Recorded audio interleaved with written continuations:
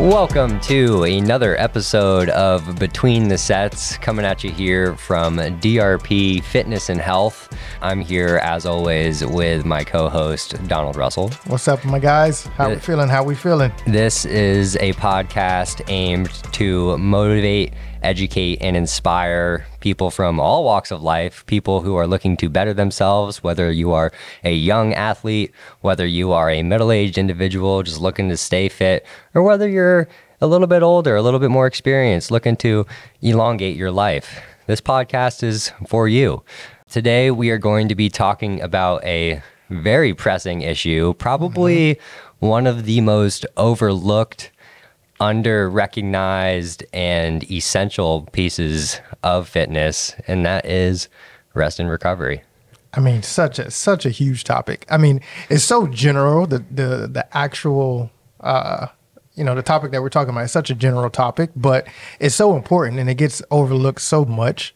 I think especially with the adults and the different styles of training you can do today, and the athletes, which we're going to dive into, the young athletes playing in so many different sports. I mean, it's so much, and it's so important just to have that rest and recovery. So we're going to get a chance to talk about it all. And I think that it's easily overlooked from an athlete's perspective as well, because athletes are so go, go, go, get better, get better, get better, run as fast as I can, catch the ball as well as I can. But rest and recovery is typically looked at as being lazy by some people. And I know I've struggled with that a little bit because I don't like to just sit around and do nothing. I'm sure you are the same way, especially at the level in which you were competing at. You're almost afraid to take those rest and recovery days because it's almost like when you were hearing that motivational quote like, oh, when this person's down and resting, that's when the other person is working. I'm working while you're sleeping. And exactly. And it just goes to show you sometimes it's like, well, actually, I was, my body is actually doing much better than yours, even though you were working. Yeah. Just because I got a chance to rest and my body got a chance to adapt. Exactly. So it's so important. And that kind of takes us into our first bullet point here of what we want to talk about. Just overall, of course, the importance of it is the theme, but some of the things that can happen if you err on the side of overtraining or overworking, just kind of what can happen to your body and to your mind when you don't take that rest and recovery seriously. And I think it's having, days and having a structure. I think that's where we come in as personal trainers or as sports performance trainers, is to provide the structure and to make sure that their body is adapting not only to the workout, but to their actual sport or their activity that they're going to be doing moving forward. Yeah. So it's so important that we put our programs together and we understand the actual the pathway that either it's an athlete or somebody who just wants to better their lives. And it's like, okay, what are you doing on a day-to-day basis? Are you doing activities such as tennis, golf? Somebody's saying like, oh yeah, I play pickleball 4 days a week. I don't want to have them come in and do like heavy strength days for the next 4 days. Or lateral movements the entire time. Yeah, or lateral movements. Like we're just beating their body up. And, that's where things like overtraining comes into place, just because those muscles now, they just never get a chance to actually rest or recover from that actual stress that you put onto it and the tissues that you're damaging. And it's like, okay, no, let's figure out what you're doing. How can we create a plan for you that we give your body enough time to, adapt and rest and just for you to recover not only physically but mentally from what you're doing. So and there's a couple of things that you just said that I want to make an important note of. First, we're going to get just down to the basics. For those of you who are maybe newer to fitness, maybe don't know a whole lot about it, there's a couple of important things that happen when you work out. The number one thing is you are breaking your muscles down. When you hit a heavy bicep day, a heavy leg day, whatever muscle group it may be, when you are working out properly, you are breaking down your muscle tissues. So that's important, but what's just as important is being able to go to the side, get a good night's sleep, get good nutrition, and we're going to talk about some of the important things that can be done to aid in rest and recovery, because of course it has to be intentional, otherwise you're just being lazy. But your body needs that time to build itself, for lack of a better term, back together. So that's really at the basis what we're talking about here. The other thing that you said that I want to call out, and it's something that's interesting for me being a newer trainer, is that these athletes have their own routines outside of this, their own lives. I mean, we have people that still lift 6 days a week, practice 6 days a week outside of their training sessions in here. So we do have to program it in. Like, some days, one of our athletes will be going off to nationals next week, and it'll be a Thursday prior, and we'll have to take that day as more of an active recovery day where we're working on mobility, getting the cardio up, getting the body moving, but not breaking down those muscle groups as much as we should be, or not that we should be, but enough to where it's like, oh, I'm not working out. Like, no, you're still working out. You're still working out, and I think it says it's definitely a lot for the athletes. It's not just a weight room, It's kind of, and this better than anyone, especially like a lot of my lacrosse players, my young athletes. It's so long. It's a year round sport. You got clubs, and you got school, and you got travel. And not only that, you're playing another sport. Some even playing 3, and which I find is so crazy now, because these sports these kids are playing, it's all at the same time. Yeah. So I mean, imagine the stress that you're putting on your body when, I've had parents, text me and say, "Hey, I would love to get my son in for training today," and I'm like, "Okay, excellent. What's the best time today?" She's like, "Okay, let's do the middle of the day," and it's like, he or she has a, we got a lacrosse tournament or a lacrosse game, at 8 a.m. We come see you at 12, but then he or she has, baseball or softball practice right afterwards. And then you even hear some say, and then we got another game later today. And it's like, wow, like when they come in, I'm like, hey, let's just stretch. Yeah, let's work on some mobility for an hour. Mobility and flexibility. Like it's unbelievable the amount of things that happen between, and not only just the games and the sports. In the fitness industry, there's so much specialty and certain different styles of training. You may go see a strength and conditioning coach, or if you play baseball, you may go see a pitching coach, and you may also have a coach that works with you on the field that may not even be for baseball, but it could be for lacrosse. But you're doing so much in a week span. It's like you're putting so many hours of stress on your body. You barely even have enough time to get the nutrition part in. And nutrition is what we're going to talk about in a little bit too as well. But you barely have enough time to eat, and let alone for you to actually go home and recover and rest. And it's that fine balance too. Because I mean, this was what you had just said, was we had a client that was exactly like that on Friday. Like, and we get a lot of people who it's like, I want to come in, I want to get better. And that's kind of what we talked about at the beginning of this episode, where like, if you are an athlete, odds are you're going to be like a type A, like a go kind of person, which is awesome. But one of the hardest things that you'll probably have to learn to do is learn that balance of like tapering it off a little bit, or just having a chill day. So on Friday, had a client come in, they were going up to a lacrosse tournament in Orlando, playing like something like 6 games in that weekend. And I had planned the day before to do a heavy leg day that Friday, because I was unaware of this tournament that was happening that weekend. And fortunately, the father of the young athlete kind of gave me a heads up that morning that, hey, we have 6 lacrosse games this weekend. So I was like, all right, we're going to do mobility for the next hour, because if I would have killed his legs, he would not have been able to compete, much less even probably run that weekend. So again, it comes into the programming, and just kind of having that understanding of everything is kind of interconnected with each other, whether it's be life, sports, recovery, strength, all that good stuff.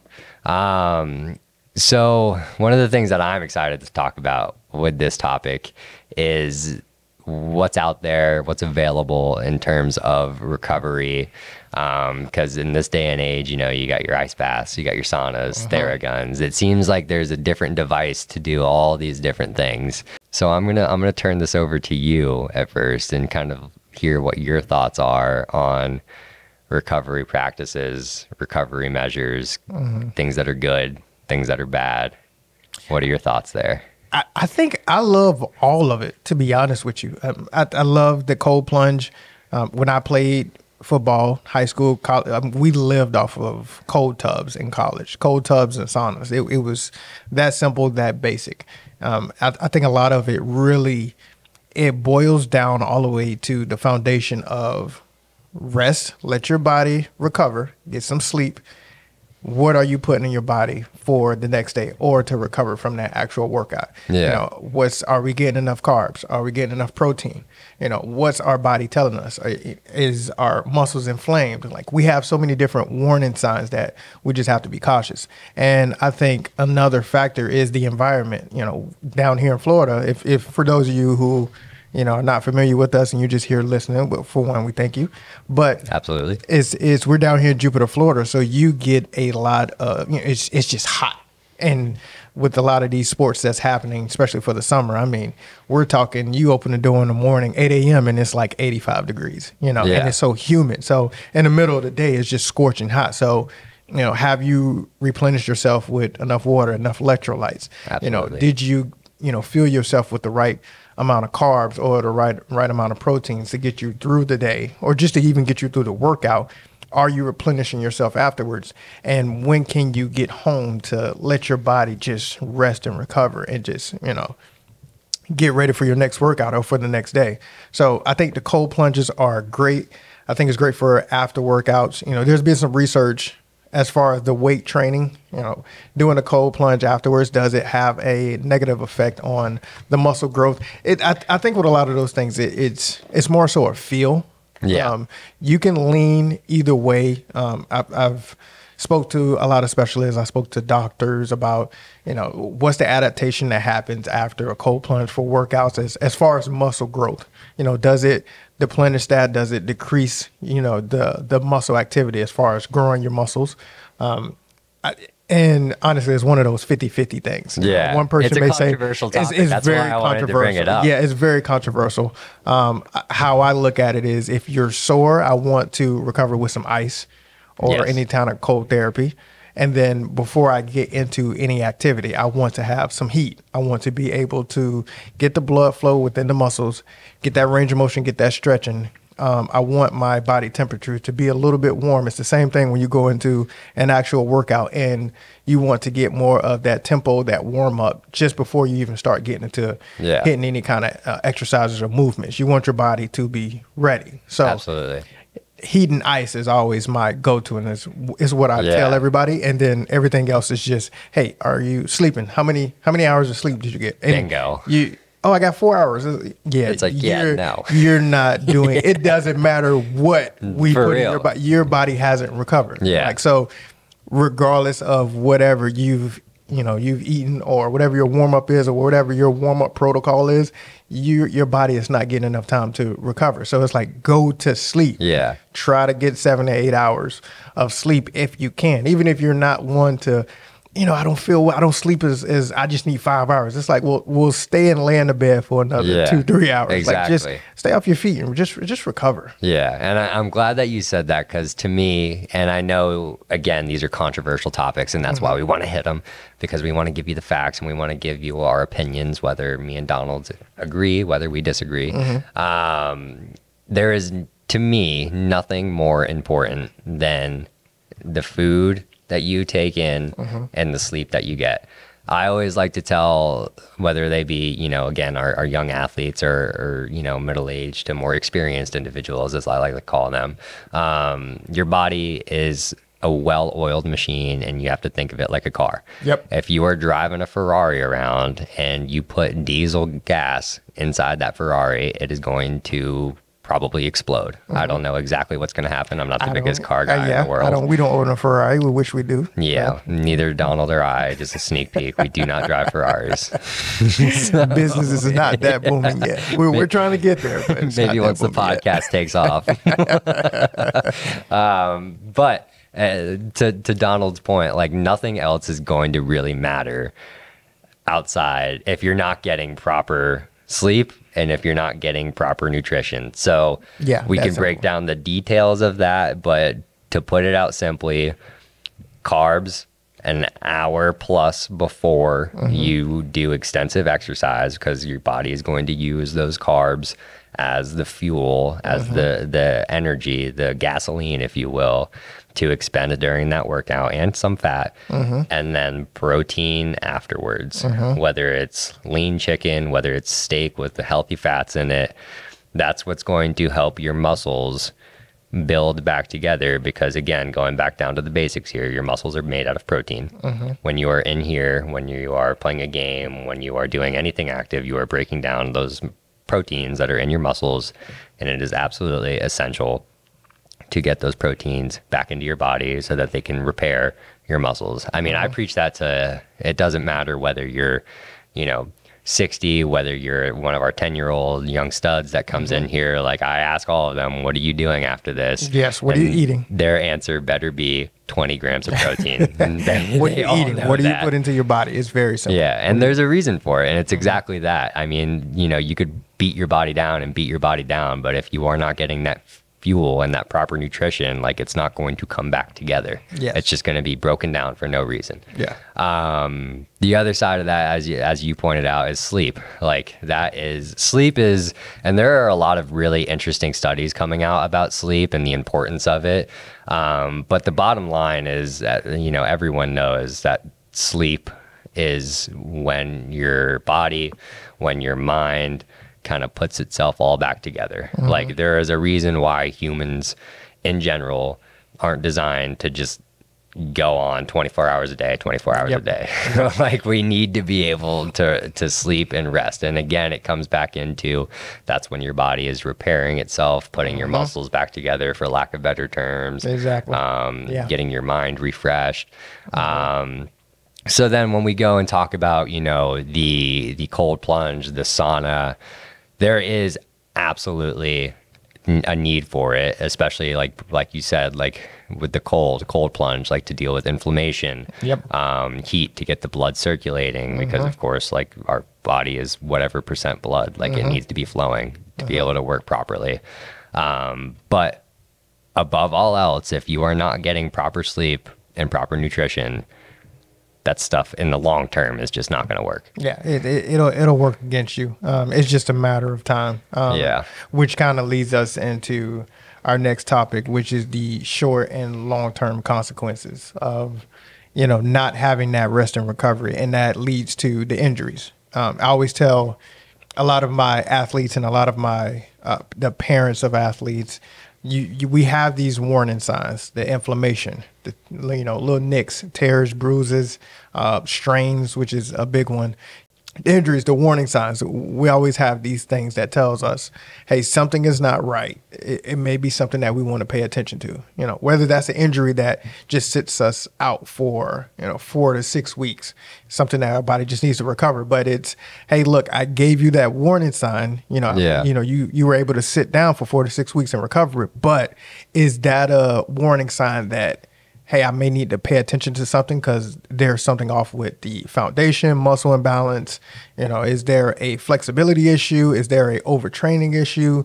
Something is happening, and I'm giving you this warning sign, and that's something that I need to pay attention to before it becomes a long-term issue. Absolutely. So, those things are huge. And one thing that I always like to say, and we talk about this, but the human body is designed to do incredible things. Like, you think about, where the human body, our ancestors came from. Like, we're talking about people that walked hundreds of miles, over a short span of time to go to their hunting grounds to, we won't get into all the ancestral stuff. The bottom line is the human body is by nature designed to do incredible things. And with that comes that ability to give you those warning signs. Yes. Whether you're overtraining, whether you're doing something wrong form-wise and your body's trying to tell you, hey, I'm not supposed to move this way.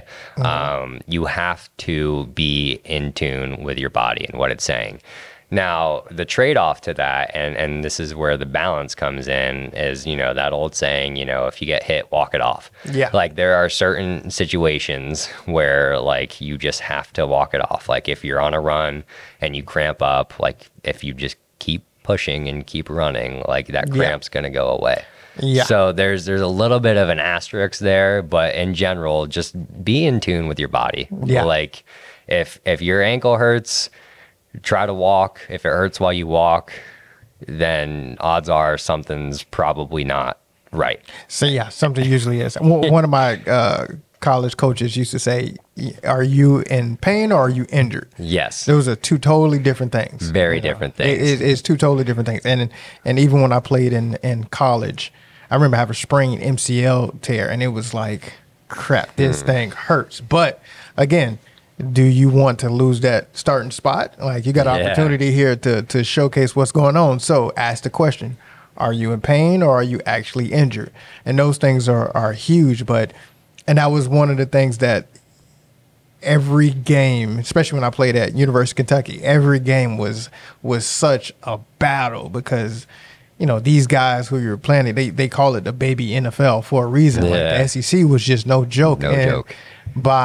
It was almost like if you was a second string guy or a third string guy, you were really like a first string, but we call it 1A or 1B, because by week 5, you're like, I can barely walk. And I remember that was half the games. After every Saturday game, it was like Sunday, I could barely move. Monday, okay, I'm able to walk a little bit, but it hurts to put my hand over my head, scratches, bruises, everything. Tuesday is like, oh, good, I can finally walk without limping. Wednesday was I can jog. Thursday, okay, I'm back to about 3/4 speed. Friday, I better hurry up and get as much rest as possible because you're going to war again on Saturday. Yeah. And you do it all over again. And then the cycle. Each week it gets worse and worse and worse. By the time the end of the season came, you were like, oh, okay, I could tell you what body part doesn't hurt more than what hurts. Exactly. And that's the thing about rest and recovery. And that's why it was so huge for us. Hey, during the week, rest your body. Yeah. Put nutrition into your body, like recover. Like, those things were huge. Yeah. And it's interesting that you bring that up as well, because I've been watching a lot of playoff hockey lately.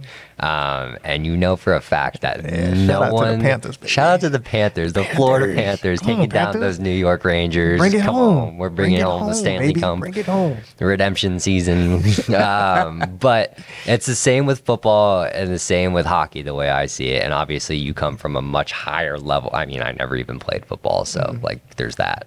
But lacrosse is similar contact sport. Yeah. But the bottom line is, when you're in those playoffs or when you're in that late season, like, your body's just not going to be at 100%. No. And that's where the risk reward factor comes into me. Like you just said, like, there's always someone coming for your spot.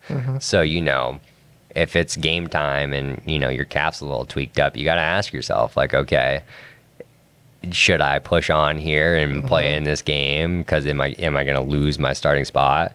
Or if I do push on and play through this game, am I going to injure my calf in a way that is season ending, and then you're definitely losing your spot? That's when that nutrition and sleep comes in, big time. Exactly. You just got to listen to your body, and especially for, even for some of our adults when they're doing workouts, and I always tell them, hey, I'm only seeing you for 45 minutes to an hour of your day. What happens outside of here, you have to let me know before that next workout, so I can kind of prep for what's going on. So if I trained you on Tuesday and then you went and played pickleball on Wednesday and you injured something, let me know. If you tweak something on Wednesday, let me know, because Thursday I may be programming for you to do something that involves, whatever muscle group that is that you're injured by or hurt.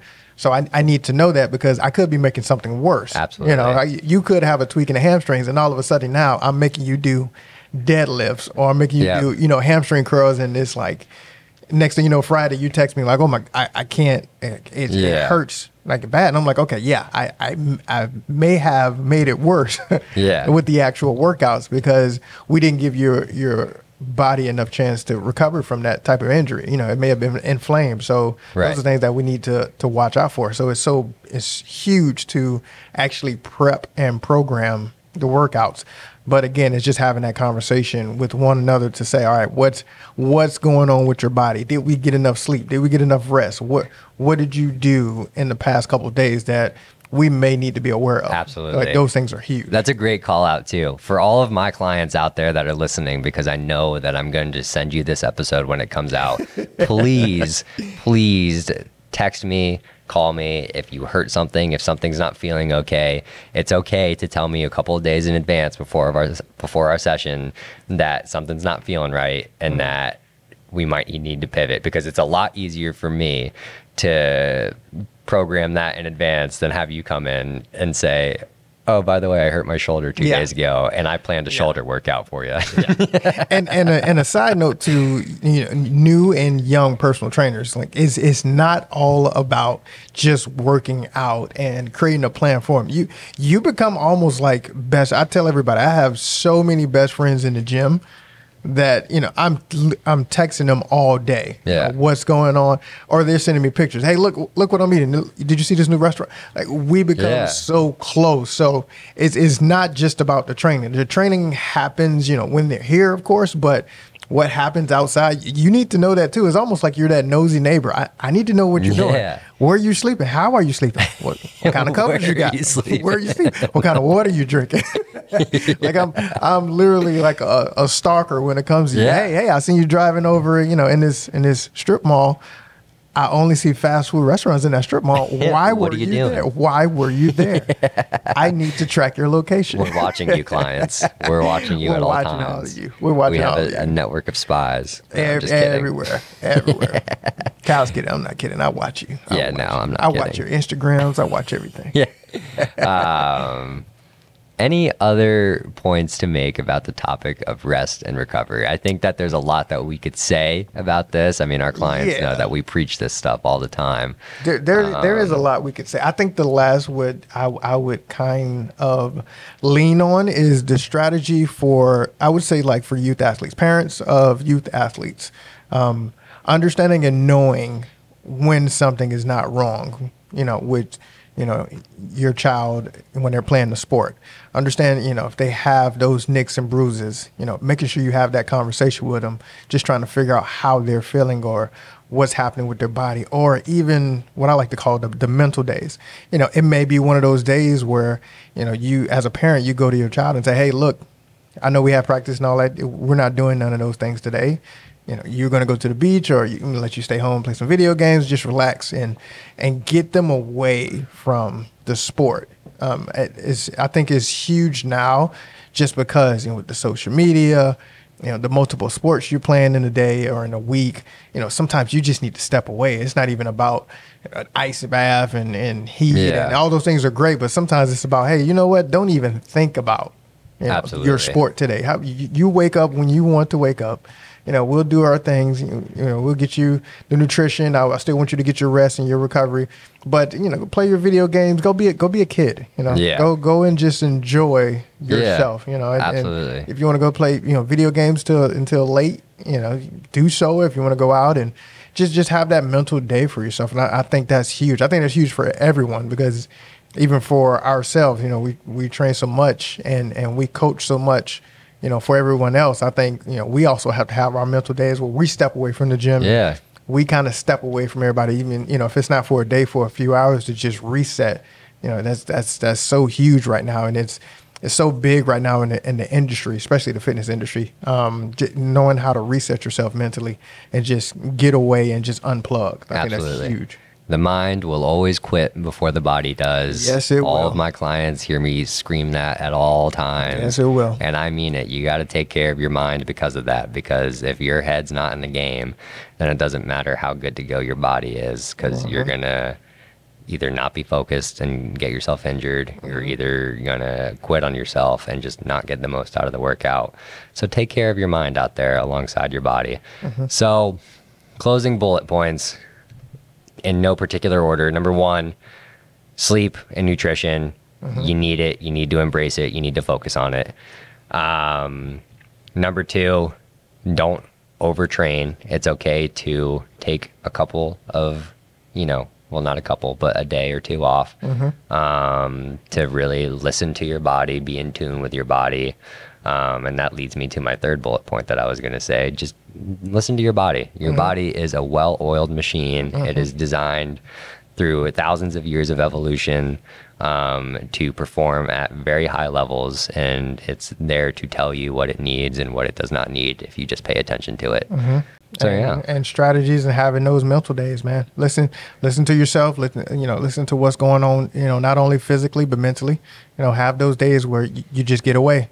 Absolutely, get away and relax, man. Take care of yourself out there. Take care of yourself, man. Well, our prestigious audience, I think that about wraps things up. There you go. Donald has been itching to use that button. I've been itching. When I figure out all 4 of these buttons, you guys are going to get sick of me. We got a clap button too. I think it's this one. I'm loving it. There you go. Yeah, all right. Thank you, please.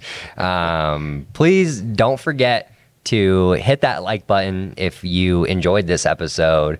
If you want to see or hear more episodes like this, hit that subscribe button. We're going to be coming out with these podcasts pretty consistently. Hit that notification bell so you don't miss anything. If you don't like what we had to say here, if you have varying opinions on rest and recovery, or if you just want to chime in on you liked something that we said, go ahead, drop a comment. We will be paying attention to the comments. We will be interacting with you guys. Thank you to everyone listening, and thank you to all of our clients who come in here and make this possible. Until the next time, be good, be great, and we'll catch you between the sets. And go to sleep. Go to sleep and eat carbs. All right, folks.